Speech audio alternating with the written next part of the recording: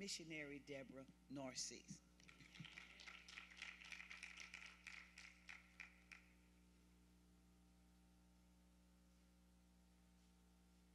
Amen. Won't we give God some praise? Glory to God.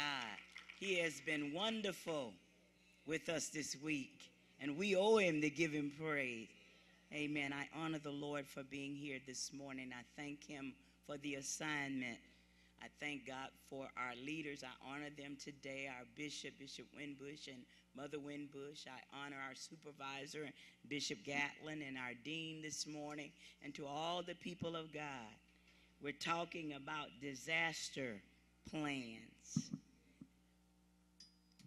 I tell you what, when I got the assignment and I readily said, yes, Dean. But when I looked at the material, I said, oh, Lord, what are you doing with me with this? But every message that has come forth on this week has been a confirmation to what God is saying. And we are in a disastrous times, but what the Lord said to me is to tell the saints of God, you should not be surprised. You should not be surprised. And if you're in the Word of God, the Word of God has told us what we can expect. But many times we become lazy when it comes to the Word of God. Now, in the book of Matthew, the 6th chapter, verse 33, I think it is, it says, seek ye first the kingdom of God and his righteousness. Now, it told us ahead of that not to worry about what we're going to put on, what we're going to eat, and all of those things. But it was letting us know that we could be assured that we are provided for. Now, it says, seek ye first the kingdom of God and his righteousness. Now, many times people take that and they say it, but I think they don't have clear understanding what it's saying. Seeking the kingdom of God and his righteousness is his right way of us as kingdom of God people to be able to be sustained in the time that we're living in. Because we are in the world, but we're not of the world. And I know a lot of the world has come in. But the Lord said to me to remind you that you are kingdom of God people. And when you are in the kingdom of God, he has a prescription of living for us that will guarantee us some things that the world won't even have guarantee of, because we are his kingdom people. Let me read a little through the master plan, Christian preparedness, survivalism. Today, a strange paradox exists. What looks like the fulfillment of prophecy is everywhere. Unrest in the Middle East, the rise of a European superstate, the alignment of Gog and Magog, forming of a national ID and gateways through biotechnology that could unleash upon earth pestilence of biblical proportions. People from all three of the world's great religions see these developments as potential omens of an end-time scenario leading to the apocalypse. Yet, many believers in God, especially in America, are indifferent to the need to prepare for the unexpected. Now, how do you prepare for the unexpected? Because, see, the thing that we're facing is not a flesh thing. The unexpected things that are orchestrated are spiritual. And in the book of Romans, the 12th chapter, it says that we are to be transformed by the renewing of our mind. Be not conformed to the world, Be not conformed to the world. What is that saying? Take away your stinking thinking and put on the righteous thinking of the word of God. So that's why I go back to Matthew's telling us that we ought to be seeking the kingdom of God and his righteousness. Now, we must understand, first of all, that we've already been made righteous. How many of you know you're already righteous? But what you have to really grip in your mind to understanding is you did not make yourself righteous. It's not your ushering in the usher board. It's not being on the prayer team. None of that makes us righteous. The righteousness that came upon us came through the blood of the Lamb of God. His blood, when we accept him as Lord and Savior of our lives, we are now in right standing with God. So we have become the righteousness of God. And how many know the scripture also says that the righteous cry out and the Lord hears them? I'm trying to get scripture in you because, see, you need the word to stand on. Isaiah prophesied years ago about the time that we're living in, but he also reminded us that the grass wither and the flowers fade away, but the word of God will stand forever. So you need to stand on what God is saying to us in the time that we are living in. We're talking about the Middle East, and it talks about all of the things that are happening there and the biochemical warfare and all of those things. And listen to me. The things that are happening in the Middle East, if you understand scripture and go back to Old Testament, you will find out that it came through that Abraham mess up. Yes. And see, it's important that you go Old Testament to be able to be brought into New Testament, because they all connect. And I know you're hearing some false teachings now that said you don't have to listen to the Old Testament. But if you don't hear the Old Testament, you won't be lined up with what's going on right now. The Middle East and all of the chaos that is going on there will forever be going on. It was a mess up that when Abraham was promised that he would have that first seed of promise from God that would be Isaac, and his wife told him to go in and lay with that handmaiden, and he had that other kid, that's where the mess up came in at. You had two nations that rose up out of the womb. But the Lord reminded Abraham that baby is not what I told you about. You have a promise that will come forth. And so we must get grips with covenant. Old Testament covenant, we ought to be glad we're not there. Oh, yes, we ought to be glad we're not there. Because if we fell under the law of Old Testament covenant, I'm afraid we'd have been gone. But now that we are under the covenant of Jesus Christ, we have a new covenant that gives us assurance in the day that we live in that God is going to take care of us. Now, you don't have to believe it, because listen at what I'm saying. The New Testament covenant is made by Jesus Christ. Listen, it was done before the foundation of the world. And if you're not spiritual, you're not going to grip these things. That's why it's important that you have a prayer life. Prayer on top of everything. All that we have been experiencing here this week is because of that prayer set up from the door all the way to the prayer room, to the war room. And if you don't have a prayer life, you will be shaken at all of these things that will come, and you will fear as the world fear. So you have to come from among the world. And when I say come from among the world, I'm not talking about leave from among them, because we are the salt of the earth, and we are supposed to be salty enough to stay there, that they will come out of the world and we draw them into this great kingdom of God.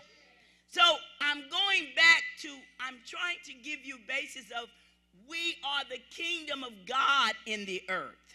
We are the kingdom of God in the earth. You are the kingdom of God. I'm trying to get you out of church into kingdom. Because there's a lot of churches that are up now, and they have nothing to do with God. But the church that you must have assurance to understand is that Jesus Christ is your church. Yes. He's who your life is foundational on.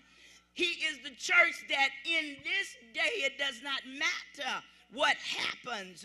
We have victory in life and in death. Yes. I know those young people got killed the other day because they said they were Christians. But when I laid down last night, the Lord said, Deborah, their families are grieving and they're hurting. Everybody else is hurt. But because they stood up for me, when they went down, they came up. Glory to God. Glory to God. And so, I wrestled with this, Sister Dean, when I got in that room. I wrestled with doing this. Because when God gave it to him, I'm like, Lord, that don't fit to me. It don't fit to me. So I got in the room and tried to make something fit. I wore myself out in that room, going through scripture. The Lord said, Deborah, rest. I've already given you. I've already given it to you. So I don't want you to be disturbed by the Middle East, but I want you to pray. Yes. I want you to continue to pray because there are believers over there in the Middle East. Believe it or not, we sitting here crying and whining over seats and positions and titles. And some of our Christian sisters and brothers are being beheaded over there for standing up for Jesus and not caring about a title. Yes, they are. So we need to be mindful. We need to take on the mind of Christ. The scripture says, let this mind be in you that is also in Christ Jesus. So in order to be able to stand in the day that we're in, you're going to have to take your mind off and put on the mind of Christ. Now, how do we put on the mind of Christ? The Lord Jesus said anytime that he said anything, he said, I say nothing except the Father says it to me. And when he taught, when he did all of the miraculous things that he did, it was because he had just come up from off the mountain in prayer. And let me tell y'all something. Y'all may not think prayer is anything, but prayer is not, it's not easy because the flesh don't want to pray. Prayer is a spiritual thing. And if ever time that we need to pray, it is now. War room. There's war going on everywhere, but there's a war in the spirit realm that the saints need to be conscious of. That we need to stay on our battle positions in prayer, warring against the spirits that are coming against the church of Jesus Christ.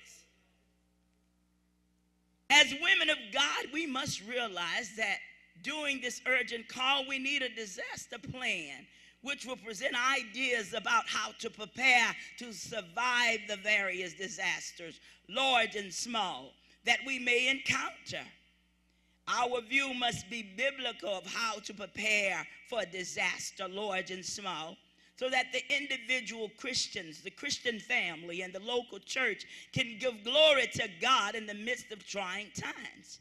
Defend and provide for our families and church, being a blessing to other believers who were not as prepared to reach out to the lost with the gospel while serving them in a crisis, and to preserve a Christian civilization for the future.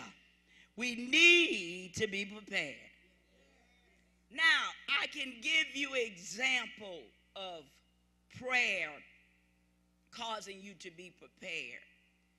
When Hurricane Katrina hit New Orleans, it brought an eye open to the nation. And everybody was talking about the people left stranded. And it was a pitiful thing. But as I looked out at it, I had an assignment at our local church to speak. And the Lord said to me, Deborah, the sun is shining on the outside. This was 2 weeks after that. He said, but I'm going to hit Lake Charles, and I'm going to tear it up. He said, call your family together and come up with a plan. Yes, he did. And not just that, I had been in revival a week before in Cameron with Ella Porter. And when I left there, the Lord told me, don't go back. He said, because they will not hear, and I'm going to destroy that place. And it was hit the hardest in Rita. They're still having a hard time getting it back together. But when you pray, when you look at the signs and you look out at what is happening, God will speak to you. And so what he did, he spoke it in my spirit, and I am a seer. My family is a family of seers. And I have a sister that's under me. She has a stronger gift of seeing than I do. And she called me the Sunday I left from speaking. They called me Peanut. She said, Peanut, did the Lord tell you anything? I said, yeah, he told me to call the family together. And let's come up with an evacuation plan because he's going to hit Lake Charles. She said, I was at the kitchen running water, and I heard the Lord says that water is running. Y'all store up some water because I'm going to hit. So we called a meeting, got the heads of every house together. And when Rita came, we were prepared. We didn't just take our family. Anybody that we told that would come were to meet at our house. And when it was time, I told my sons, they wasn't saved. I say, if y'all got anything y'all want to bring, pack it up, the little stuff, but don't bring everything. Just pack up your stuff. Oh, Mama, we ain't packing up nothing. So when they got time to evacuate, they didn't have their stuff. When we got to Atlanta, Georgia, that's where my daughter lives. My son dove across the bed. He said, Mama, you told us. I said, no, God told you. And y'all need to recognize God speaking. It wasn't me that told you. God told us. But God will warn you before destruction. God will not allow anything to come upon his people without warning. But we have to have a listening ear to hear what the Spirit is saying to the church in this last hour. We have to listen. And we're getting too busy. We got a lot of busyness going on that has nothing to do with God, and we're too busy to pray. We're too busy and we can't hear. And the enemy, even there's a scripture said that the enemy is going to wear the people of God out, and he has been doing it with busyness. But even with that after that Rita, God blessed us. Even we brought the dog, sister, my son's dog. When we got there, we didn't know where we were going to stay. I have nephews there, but it was 12 carloads of us that followed. And when we got there, we got to a station, and Sugar, y'all know Sugar? Her nephew lived there, and we had no idea that they were going there. But she called my daughter-in-law to see where we were because she figured we'd go to Georgia because my daughter was there. She said we had just got into a little area where she was, and she called and she said they got some hotel rooms. It may not be enough for all, but y'all can pile up in the hotel room. Well, we was right around the corner from it getting gas. Mother, we got there. And the people from New Orleans had been so horrible that the people didn't want to see Louisiana and Georgia. The Red Cross had made up their mind they weren't going to fool with no more Louisiana people.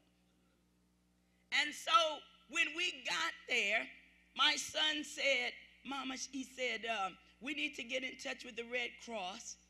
And somebody heard him, and the lady said, oh, baby, they're not going to give y'all no help. These New Orleans people have messed y'all up. But when the news came on, it was Rob Marciano, used to be our news anchor here. Joseph said, Mom, I'm going to call Rob Marciano. He called him. He set up a personal favor that we meet the Red Cross. And so they were supposed to come to us, but they got so scared that the New Orleans people was going to jump them. My husband and my son said, we'll come to y'all. When they got there, people were coming out turned away. Y'all can turn around and go back. They're not going to help y'all. My husband and them kept on going. They helped us when they wouldn't help nobody else. I'm trying to show you that if you pray, if you're in the vein of God, he makes ways for you. Listen, God knows the storm is going to come before the storm comes. God knows what's going to happen this day before you even got up today. And as the people of God, we have to get in our mind that whatever happens in this day, everything God did not plan. But God has a plan in the plan for what the enemy planned to come against your life. Yes, he does. So don't listen. Prayer is the key. War in prayer. A lot of people went to see War Room. And I was just excited about War Room. I say people are going, black and white, everywhere they're going. I said they're going to get it. And I was teaching war conferences in different places. And my daughter called me and she said, Mama, you ought to go see that War Room. It looked like you wrote it. And I said, no, baby. I said, well, if it looked like that, I'm not going to go because I got some more war conferences and I don't want them to think I got the message from them. So I didn't. But we have some new members, and the lady is here today. And they went to see it, and her husband called me. First Lady, we went to see War Room. You sure you didn't write the movie? I said, bro, I wish I would have so I could have gotten that money. But it's all right. I want the message to be out there. But to get excited about going to see War Room and you leave there and don't go war, you are wasting your time. You didn't do nothing but go and get entertained. But we are warriors in the kingdom of God. And I'm trying to tell you not to be complacent and get in the world system and get lazy and relaxed because, you know, the world is doing this and the world is doing that. But remember, we are not of the world. We are of the kingdom of the Most High and Mighty God. And in the book of Revelation, it tells us that John saw a beast. And that beast had 7 heads. And what that beast represents is 7 nations, 7 kingdoms. 7 kingdoms, y'all listen to me, that's going to rise up. But they're going to be bad kingdoms. And they're already rising up. ISIS has risen up. Those are evil kingdoms and not under God. But the last kingdom, the 7th one, would be the kingdom of God. And God is going to wipe out every one of those kingdoms. I'm trying to get you not to get, fearful in the time that we are living in. We have no need to fear. Listen, don't fear. And I want you to know God has not given us the spirit of fear, but of power and of love and of a sound mind. And the word even said that at the end, God's going to judge the fearful and the unbelieving. So what the Lord is looking for now is a kingdom of God church. We're going to have to close the door onto some of this stuff that's trying to get in our kingdom because it's not rightfully there.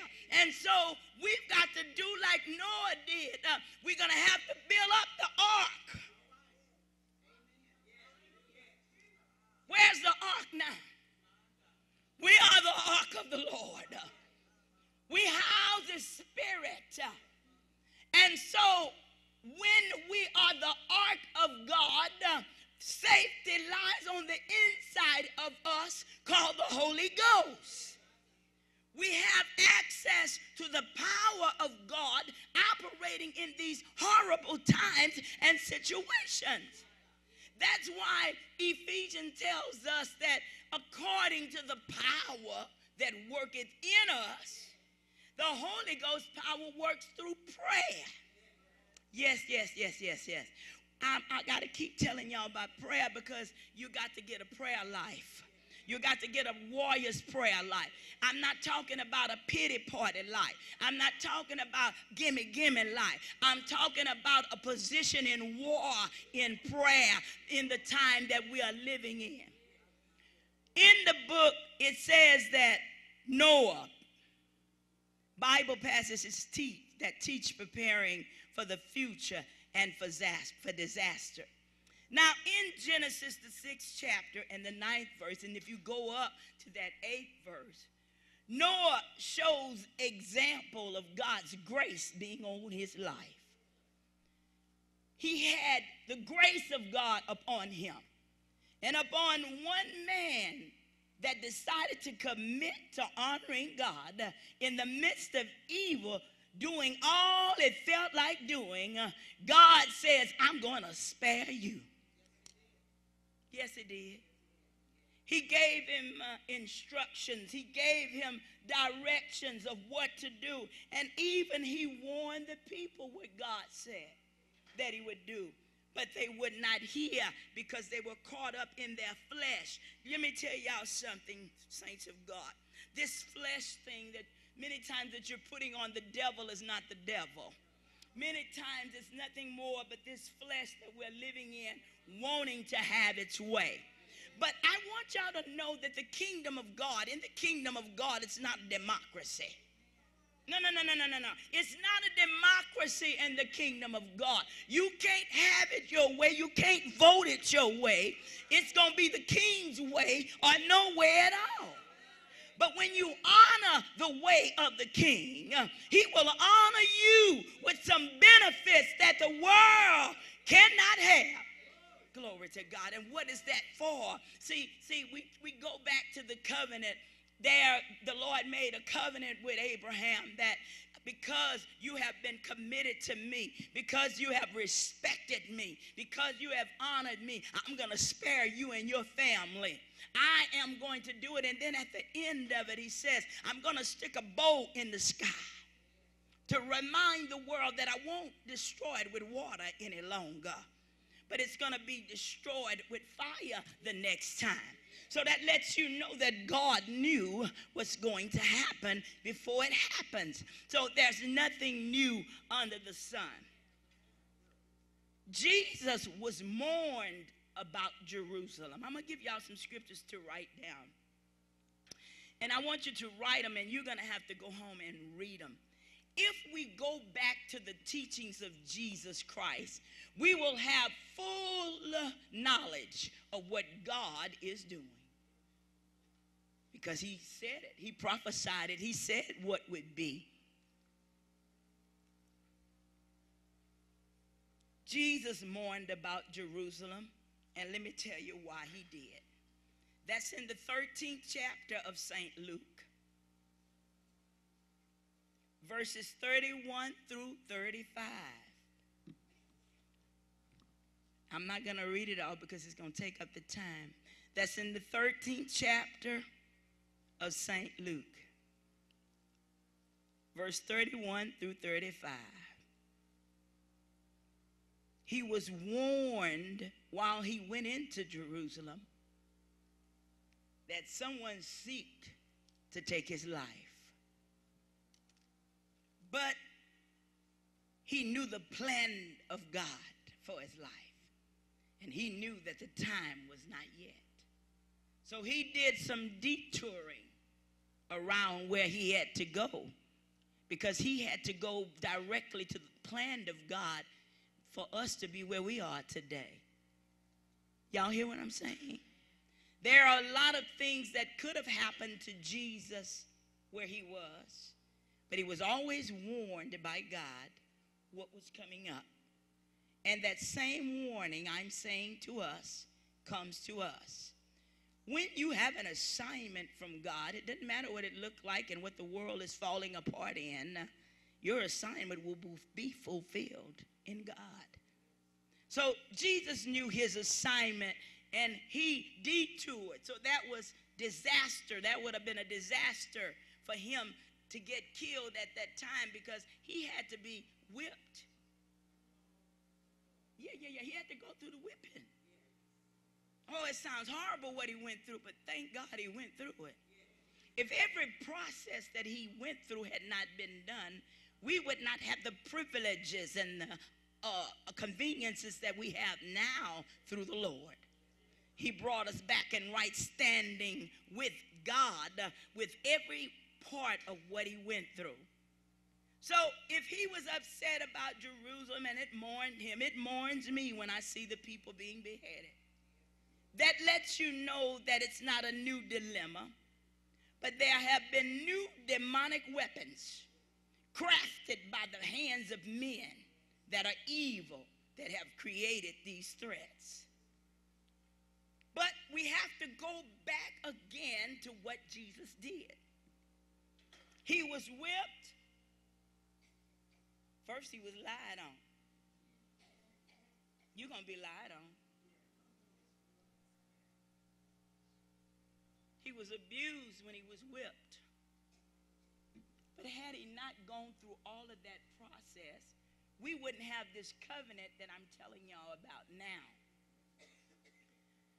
But he was whipped,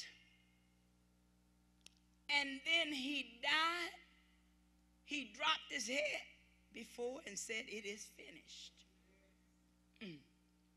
What he finished is everything that you have need of right now has been completed through the work of Jesus Christ. Everything, all of your needs had been taken care of. So when he went down in the grave, he didn't stay there long. Just the time God had set. I know sometimes it seemed long in those dead places, in those dark places, but I want you to understand they won't be very long. They won't be very long. But the third day, my God, he got up. He got up with all power in his hand. And not only did he get up with his hand, he had the keys to the gates of hell. He made an open show of this evil that we're dealing with. So it's important that you're in this kingdom to get the privileges of these demons that we're dealing with being taken care of, because you can't take care of them on your own. 2 Corinthians, the 10th chapter says our weapons are not carnal, but they are mighty through God to the pulling down of strongholds. We relying on the strength of God to do what we do. That's why you pray. When you're going to him and you got that impossible situation going on, you go back to what the word says, that nothing shall be impossible with God. Is God with you? I'm trying to get you out of what's going on to get you where we need, what we need to be doing. Because sometimes we're so stuck on what's going on, we're not doing what we need to be doing. You see, when Noah got the ark together, he called his family in. And we got some family. I'm not leaving mine behind. You can leave yours behind all you want to. But we got some families that we need to be able to call in the time that we're living in. How are we going to call them in? Through the power of God. You're not expecting them to come in on their own. You didn't come in on your own. No, you didn't. He said, the scripture said, except I drawed you by my power, you would not have come in. So I'm trying to get you to understand that we have been privileged and we have been honored through Jesus Christ. He gave us a new covenant, a better covenant, a far better covenant that we can stand on, that we don't have to really worry about tomorrow. No, we don't. No, we don't. The world tells you to worry. That's why so many saints are full of sicknesses and diseases, because worry has captured their bodies. Oh, y'all ain't never been there? I've been there. But once I got a revelation of the word of God and began to walk in the word of God, I began to walk away from what's going on because I realized that it was a place for me to step up higher in the Lord. I know we had some glitches and things that happened even with us, with this conference. And the devil thought he had us, but he didn't. See, what he didn't understand was that when you attack our leaders, you didn't do nothing but cause us to pray harder. And as we prayed harder, we've experienced the move of God harder. So don't take what happens to you lightly. Spiritual things like keeping our eyes on Jesus, not on building bigger barns for the wrong reason. Now I'm going to go back to this. We know of the man that built the barns and they were full, but he didn't help nobody. Jesus don't mind us having stuff. But when he told Abraham under the Abrahamic covenant, I'm going to bless you, he said, I'm going to bless you that you be a blessing. So the wealth and all of the things that the Lord has for us now in this season is for now. That we can be a blessing to those that look upon. Those that are in darkness will come to the church in this last hour. Because the world system is running out of its goods. But we are to be empowering ourselves to what the word says and receiving every blessing that Jesus died for us to have, that when they are naked, we can put clothes on them. When they're hungry, we can feed them. I'm not thinking about another big house. I'm not thinking about another big car. But I want, when people come to me and they have a need, that the covenant be fulfilled in my hand, that Deborah, I'm going to cause you to be a blessing. That's why we need the wealth. That's why we need the wealth. In Jesus Christ, at a time when the world is short of everything, because we have the grace of God on us, God will not allow us to fall short in anything if we believe him.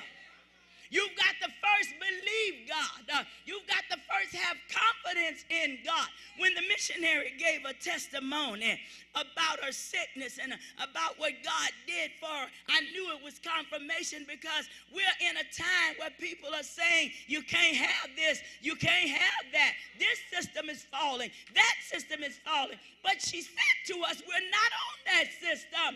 We're in the kingdom of God, and the kingdom of God, there's no shortage at. And if we run out, all God has to do is say, let there be. And there it is. Glory to God.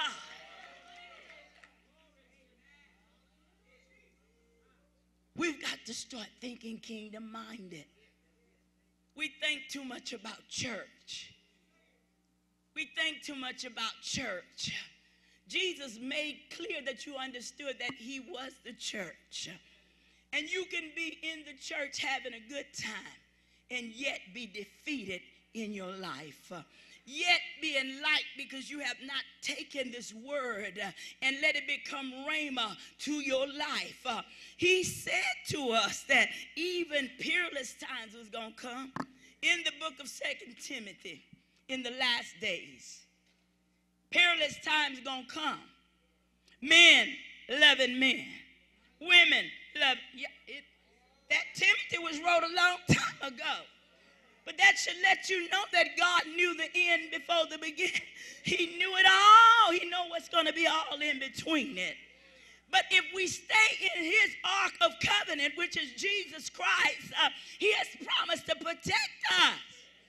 Glory to God. I'm going to give, Jesus let the religious folk know what the kingdom of God was. That's going to be in Luke, the 17th chapter, verse 20 through 37. Even it talks about Lot there, even in that New Testament scripture. Lot had to eventually flee because of unrighteous practices that was going on all around him. And the Lord told me to tell you, in this hour. It's time to cut off folk from you that are not living righteously. I'm not talking about world people. I'm talking about church folk that will not turn. You see, we have to understand that this is a spiritual thing. And I'm going to say something. I know people might not sound good, but I got to say what God told me to say. If they left us, why are you running with them?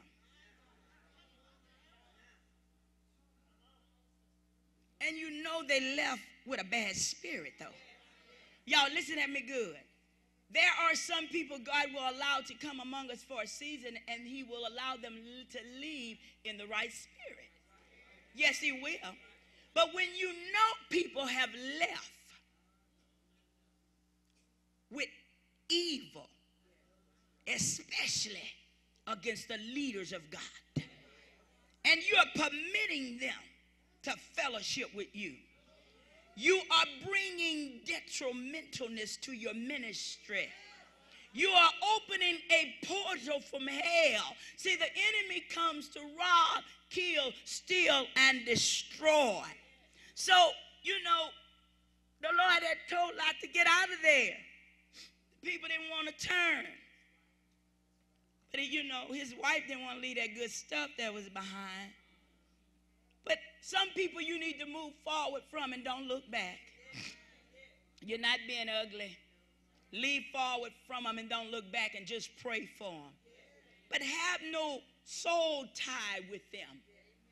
Because it can cause, when destruction to come, to fall on you in a place that was not meant to be. Because every time destruction comes, it does not necessarily is going to happen to all of us at one time. But it's going to happen to the wicked among us. See, wicked people are people in the body of Christ that come in and refuse to turn away from their evil doings. And so when you know that, I don't care if it's your mama.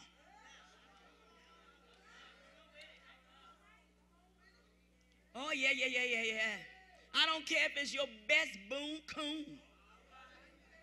Walk away so you can help them. And let me tell you what's going to happen when disaster hit. It's going to hit them. But they're going to look over at the kingdom. And they're going to see I made the wrong choice. And it's going to cause them to turn back to God. You see, our responsibility in this last hour is soul winning. We got some souls out there that God wants to shine the light through us, that they be drawn out of darkness. But it won't be happening if we're complaining like they're complaining about how hard times are, about what the enemy is doing. I don't give the devil credit with my mouth about what he is doing. He said, think on these things that are pure, things that are lovely, things of a good report. We have the word of God to keep us rooted and grounded in this time that we're living in. But we've got to live out of the mouth of God. Yes, that's what Noah did. He lived out of the mouth of God. Over in the book of Hebrews, the 11th chapter, verse 7, it tells you that Noah feared God. So he feared him so that he walked by faith and what he said. Now that fear is not one of God being a booger bear. It's one of reverencing him for who he was. I might want to do some things, but I know God is an omnipresent God. That means he's everywhere at every time. So Noah said, I will be careful how I conduct myself wherever I go, because God is everywhere around me at every time. And the church has lost respect for God. So destruction comes out of opening the gates, of letting hell come in. I told you, we can't do things the way the world does it. We can't think the way the world thinks. Glory to God.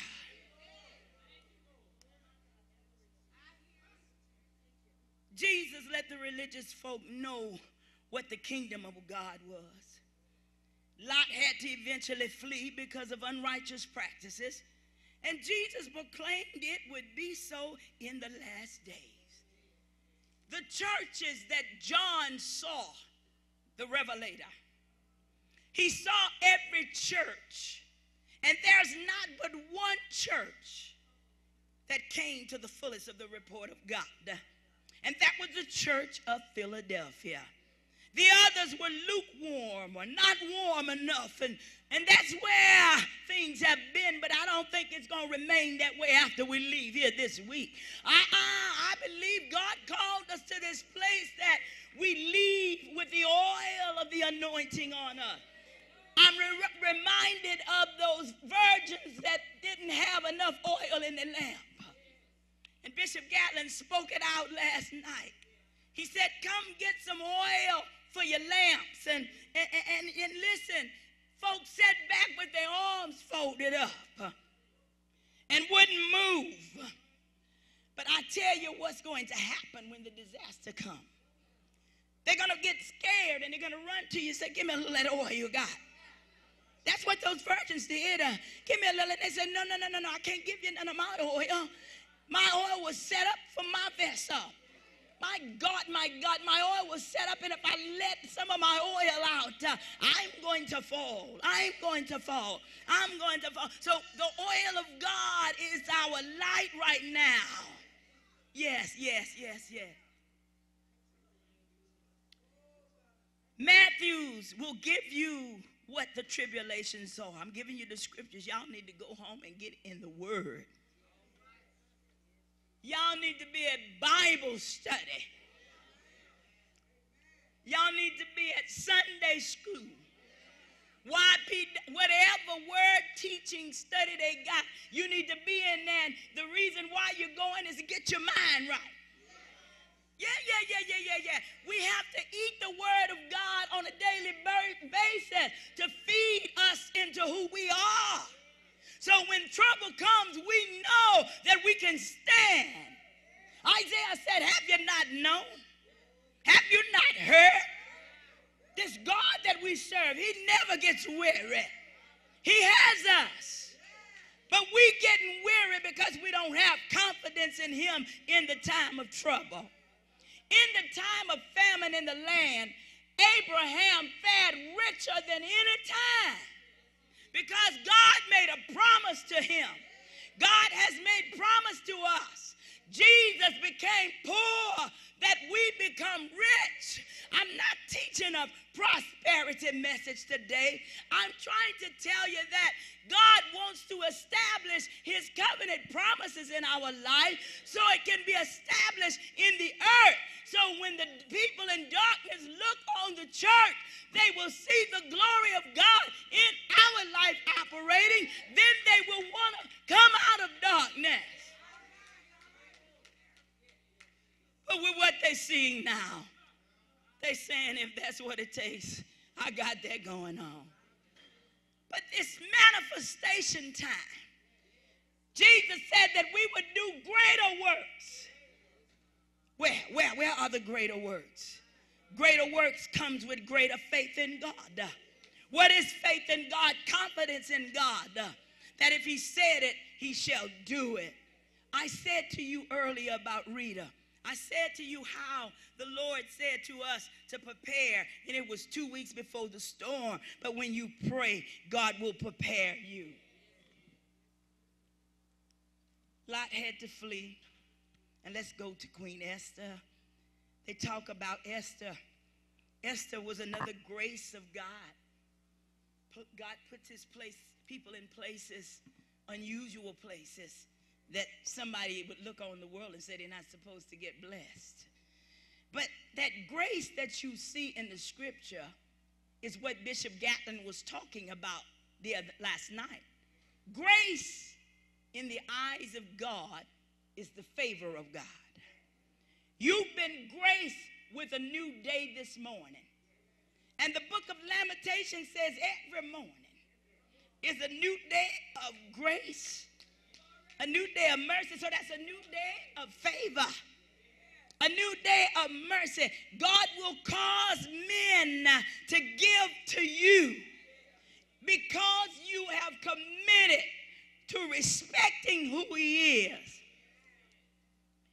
We need to prepare ourselves spiritually. Oh, we got a lot of stuff. Some of us got too much stuff. And we're not helping nobody with it. I've seen saints with 3 cars sitting up in the yard. And a member walking. You won't even give them a car. That's the kind of church God wants us to be. See, when we get together and there's no lack among us, they're going to see the love among us, and they're going to know we are of God. But we've got to be helpers one to another when the storm comes. Now, because a sister in your body of Christ may have not prepared for that storm, that don't mean you leave them out there for the weather to damage them up. We ought to restore our sisters and brothers in the Lord when storms come.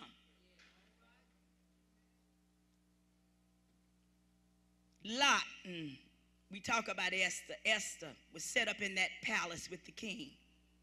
And all during the time that Esther was set up, she handled herself as a woman of grace. She handled herself as a woman of honor. And she knew her people were in danger. But what she did, God set her up in that place to prepare for what was about to happen. Just like he did with Joseph. He set Joseph up in that place, a wealthy place in that palace, because he knew the famine was going to hit. God will set you up in some places that when disaster comes, we can be blessings one to another. Yes, he will. When we went for the storm and we had people came with us, we were fully ready. We had water. We had done everything because God had spoken to us. There was a young woman came with us that had 3 or 4 children. But because she followed us, that young woman left Atlanta, Georgia with $10,000 of help. You can just hold on. You need to stay on the ship. That's what I'm trying to get you to understand. You need to stay wherever the blessings are flowing. Too many people looking out in another place, but your safety is going to be in God.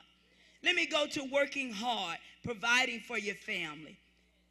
In the book of Proverbs, it tells a woman how she is to do for her home, how she's to prepare for her home. And I hope we got women like that today. But in your preparation, it says about working hard.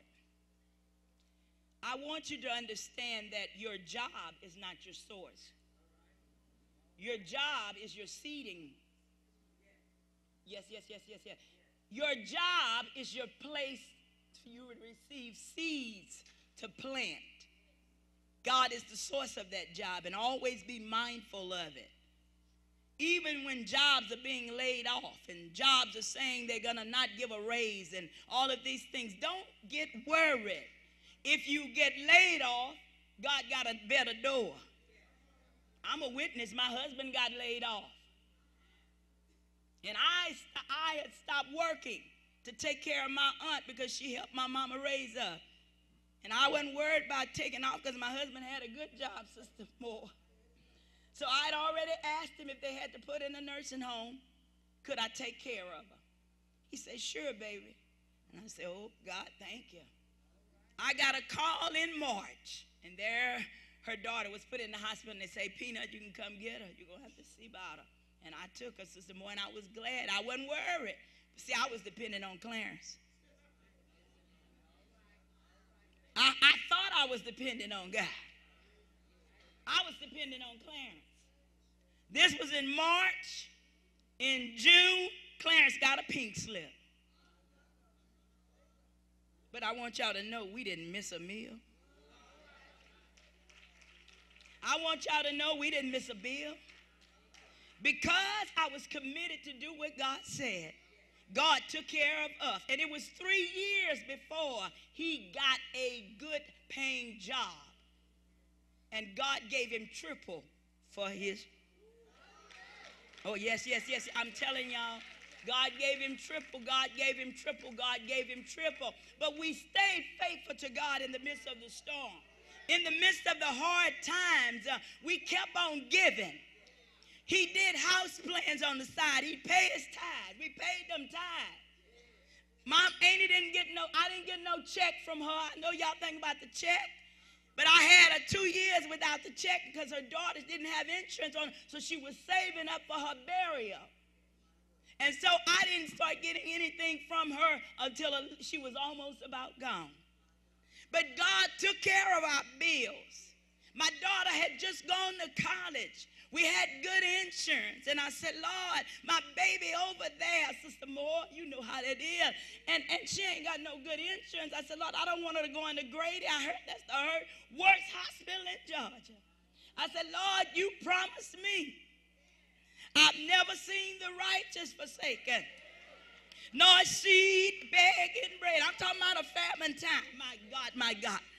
And she got a little job working in the school at Clark University. And she got favor with the head of the university. He fell in love with her. She called me and said, Mama, the dean called me in. Guess what? They going to carry me on the school insurance until I graduate. And that had never been done. But what I'm trying to say, in the midst of what we are going through, God always has a way of escape for us. But we've got to trust and have confidence in God when the storms come.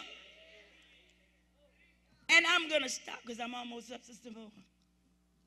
I'm going to stop. But I'm going to say this. Jesus left a good example to us about your work. The fishermen, the men of God were fishermen. And they set out to fish. And they kept trying to set out the fish. They kept dropping their net, but they couldn't get nothing. But at one word from Jesus, he said, you drop your net where I tell you to drop it. And they say, Master, but we've been toiling all night long. I'm trying to tell you, you don't have to toil in what you're going through. Give it to Jesus. And Jesus said, just do what I say. And they dropped their nets and they got a harvest so big the nets began to break. So it doesn't matter what it looked like going on around you. Jesus has promised to take care of you. You can count on God, but can he count on you? God bless you. Thank you, God.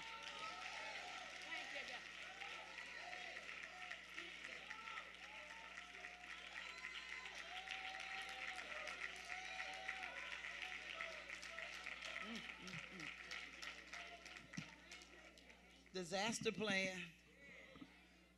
She gave us a disaster plan. I hope you were listening closely. We got to refocus. We have our mind on the wrong thing, and we're not prepared. So we got to refocus. We've gone way off in left field, but we got to come back. Thank you, Missionary Narcisse.